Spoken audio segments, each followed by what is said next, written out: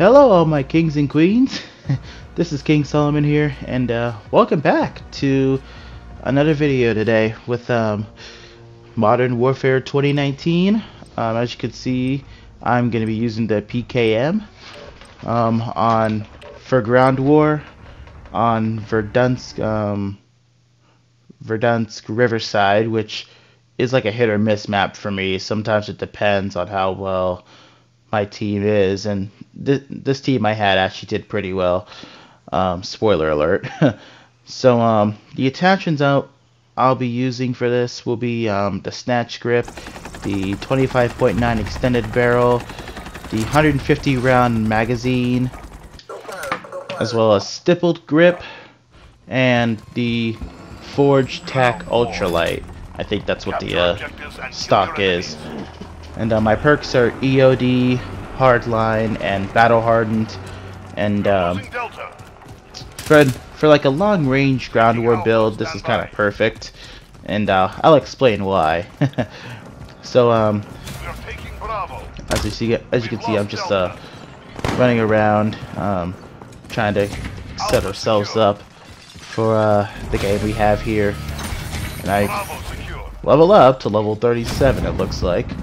So yeah, I'm just moving up with it, trying to get into a prepared position, which I'm not fully sure if we get it in this one. I think like when we capture Charlie, which it looks like we are, I'll be able to like try to defend it.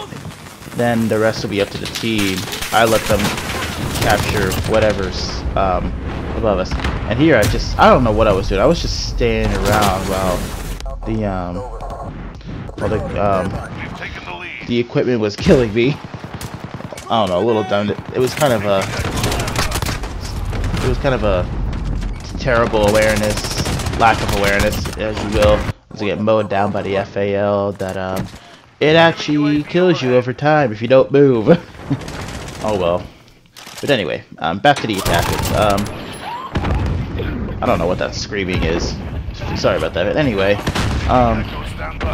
so probably the first and most important attachment, in my opinion. Well, there's two most important ones, but I'm gonna start off with the one that I believe you unlock before the other. That will be the extended barrel. So the 25.9 extended barrel on this gun, what it does, it increases your damage range or your effective range. So for like a medium to long range weapon like this, you're gonna want that because it helps you deal that 3-hit kill damage to the chest a lot more easier, or at least a lot more frequent. This weapon does have a pretty good range by default, but this will increase it by, I believe, 25% or 20%, somewhere like there, something like that.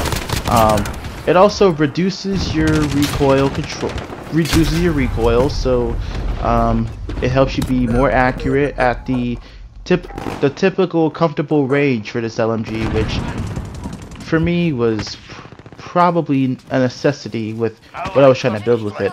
Ground War is more built for mid to long range fights, so anything to increase that range and reduce that recoil is virtually a must for this weapon. It basically makes this thing a great weapon to use. I did enjoy playing with it though. Some of you are wondering if that's the case, then why not put a sight on it then? Well, see, oof, I almost died right there. But the reason I don't have a sight on is because the irons to me are clear enough to where I feel like I can aim, and I think you'll see like in this gameplay I do tend to aim at a longer range, and I still think the irons are clean enough to where I can at the very least tackle those ranges. Or maybe because just something about Russian weapons in particular makes me feel like a sight is never needed. It's kind of like I'm stuck on that AK, AK feel from COD 4, where putting on a red dot just reduces the damage you do, or damage range or something. It has a negative effect, despite having a clear sight picture. But I think ever since then, Russian weapons with iron sights to me just don't feel right. Maybe that'll change with for say Battlefield 4, maybe Battlefield Hardline, I don't know. But as far as Call of Duty is concerned, I would almost never put a sight on a Russian weapon unless it's the SVD Juggernaut. But look at that long shot. See, you don't need I don't need a sight. The irons are good for me. As you can see, this is the perfect example. I'm getting like really good kills from a longer range with this weapon. So for me, a sight is not needed. See that? It works just fine. Oof. Almost died by that close. But this weapon's fire rate, which is 759 rounds per minute, it's good enough, just like how you saw for close range. It does the job well, or at least it does it well enough to where if you just stay on target, you'll be able to get that 3-hit kill. You'll be able to fend off the attacker coming right at you. But yeah, sight for me is not needed. These are probably the cleanest irons I can find on any LMG in really any Call of Duty, by the RPD perhaps from the Modern Warfares. But honestly, I really love these sights. Something like that front post notch is really clear to me. I feel like I can aim at a longer range with it. It feels very precise, so I don't need a sight for it. But anyway, I'm feeding a dead horse, so let's move on. Probably the other attachment that I would have, to me is like the most important, or at least the top two, is the Snatch grip. The Snatch grip does two things. One, it does reduce recoil, which for a grip it's better. Like I can't figure out why it wouldn't. Like why would it not? Like a grip that doesn't reduce recoil, like that's just silly. But anyway, probably like the second benefit is what really sets this gun apart, or this attachment apart, and I just got mowed down by ghosts. But the second benefit, it literally fucking reduces the aim down sight time. I don't know how much, but I do know that it does reduce aim down sight speed, which is really good. I actually felt a difference when I use this, and the reason why that's important is because it's an LMG. It's gonna be slow, so anything to, like, you know, make your aiming faster, make it snappier, especially when you're trying to be on the move and repositioning. To me, that's pretty essential. Like, to me, there's no negative effect trying to reduce the aim down sight time, especially if you have attachments that are built for long range will actually do such thing. It helps counter it a little more, and I'm not gonna lie, I really love the benefits of this grip, like a lot. But those two, but yeah, the Snatch grip and the extended barrel are probably the two most important. Something that's a little less important, but I do feel like was necessity, was the 150 round drum. Yes, or not drum, but box magazine. Yes, you can use 100 rounds. Normally 100 rounds is more than enough, but the reload is quite lengthy, and if you're gonna go sustained fire with this weapon, which I normally do, 150 rounds actually sounds pretty good, and that was probably the one time my sights actually failed. Looks like he was using thermal, so that kind of made more sense. But as far as the 150 round, to me, it's the more balanced set, because the 200 would just slow you down just way too much. The aim down sight time and the movement speed are two bigger penalties that I do not personally admire.